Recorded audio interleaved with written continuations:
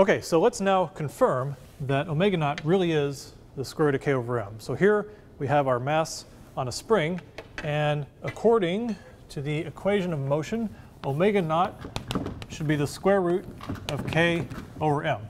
So we need those values. So for the spring constant, I measured it very carefully one day, hung some weights off the mass, looked at the position of the mass, and plotted the force due to the weights as a function of the displacement, and got a very straight line. Hopefully you can see that and be very impressed. And I got a spring constant of 16.35 newtons per meter.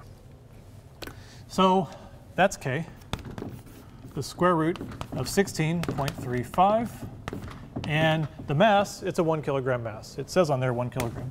So omega naught, according to the equation of motion, should be about 4 radians per second. Square root of 16.35, 4.04.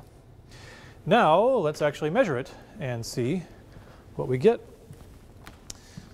So to get it a little more accurate, I'm going to measure 10 cycles, and then we'll divide by 10 to get the period. So I'm going to hold it down here and say go.